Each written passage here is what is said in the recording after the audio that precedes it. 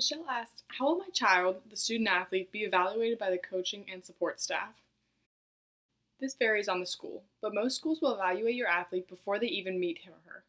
The coach will evaluate his or her GPA, ACT and SAT score, any film sent in, intended major, and junior ranking. If the coach sees the player at the showcase, the coach will judge their athleticism, communication, on the court or field, and attitude. The biggest key is attitude. Most coaches are looking for a competitor out there. If your child can stay positive, that can make a huge difference in the process.